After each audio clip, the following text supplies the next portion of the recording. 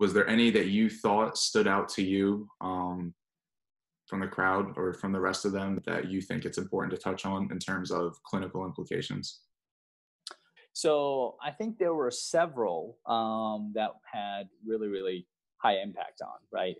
The one that that people will talk about, we have to sit at home because of the social distancing, so we do have a little bit of time.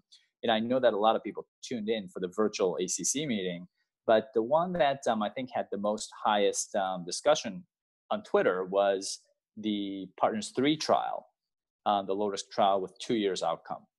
So the biggest question was that the delta of the difference between the primary outcomes between TAVR and SAVR, 1 year TAVR was superior to SAVR, but that delta has diminished over time.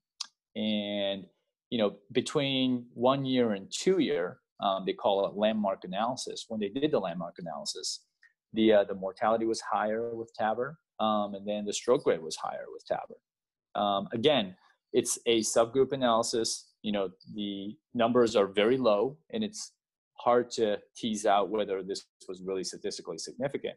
But I think with the glorious rosy victory of TAVR, a lot of the SAVR proponents are raising some questions about the superiority of TAVR in these low-risk patients in a long term.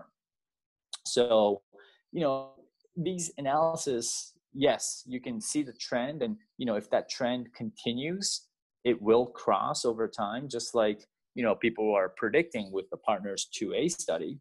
But we just don't know. You will often see these curves, look like it's going to cross, but it diverges in a different direction again. So I think that's why it's going to be very important to know about 5-year outcome, and we probably would want to know what the 3-year outcomes is.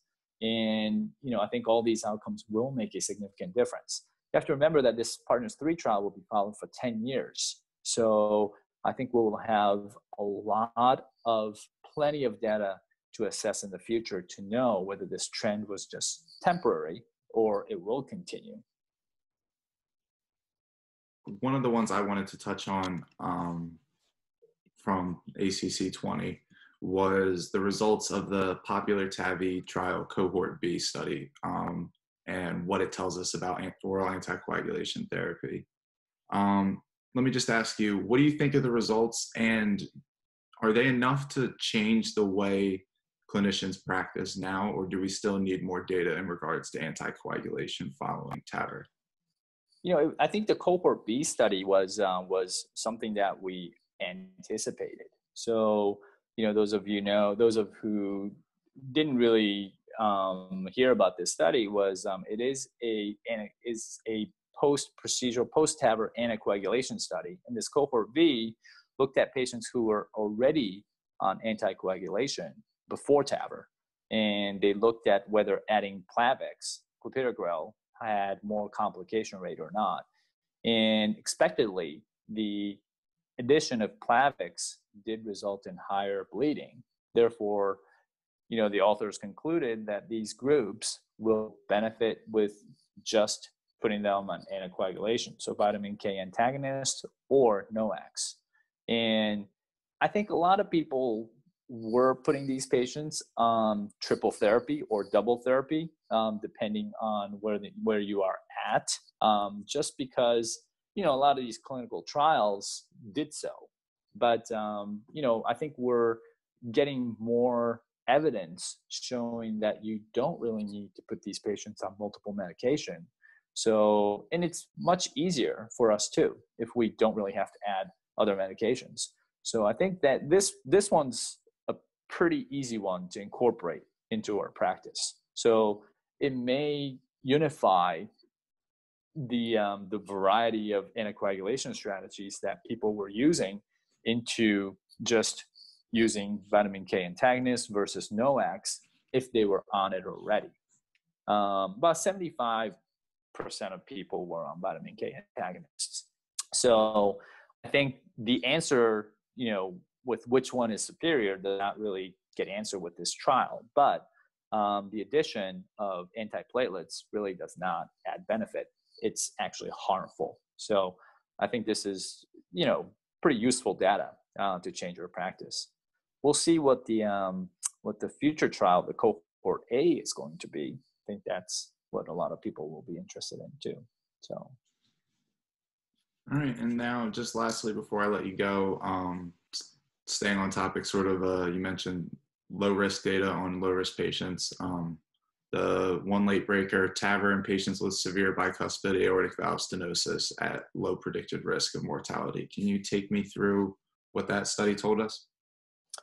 Yeah, that study was, actually done at all these high volume institutions of self-expanding valve users. So, you have to add, or you have to think that a lot of these implanters were very, very, very, very well experienced. Their operative mortality and the stroke rate was excellent. So, I think the message from the trial was that, bicuspid aortic valve, you can treat them with self-expanding valve. I think that message, to a certain extent, is definitely true. But I think we have to take the result with a little bit of grain of salt. Number one is the fact that I mentioned a lot of these implanters were very well experienced, top-notch implanters. So can you reproduce that result in a real-world setting? I don't know if that is possible. The second thing is that the pacemaker rate was relatively high. It was about 15%. So, it constantly has been about 15%. But the comparison, direct competition in this group, low-risk bicuspid patients, will be surgery. And the surgical pacemaker risk is about 5%. And would that have a long-term impact in these younger populations? I'm pretty sure they will have an impact. And, 15% pacemaker rate is a little high. A little bit in relation to that is the risk of paravalvular leaks. So PVL over moderate was not really significant. I can't remember the exact percentage, but it was extremely low. But the mild paravalvular leak rate was actually quite high. It was about 40%. And, it's because of all these calcifications that these bicuspid valves have. This one in particular mainly included the type 1s, which is a fusion between the two leaflets. And they had some type 0s. But those fused type 1s tend to have a lot of bulk of calcium. And that likely is the cause for these paravalvular leaks. And what would these 40% of mild PVL do in the future, these young patients? I think we've seen with the Partners 2 that was presented last year, seeing that even the mild PVL had some trends towards worse outcomes at 5 years. So, in these younger patients, would that have an impact in a long term? Similar to the pacemaker. In my opinion, I think they will. And I don't know if this result would strongly push me to self-expanding valves if they're truly low risk for surgical AVR. And this question really has not been answered with this.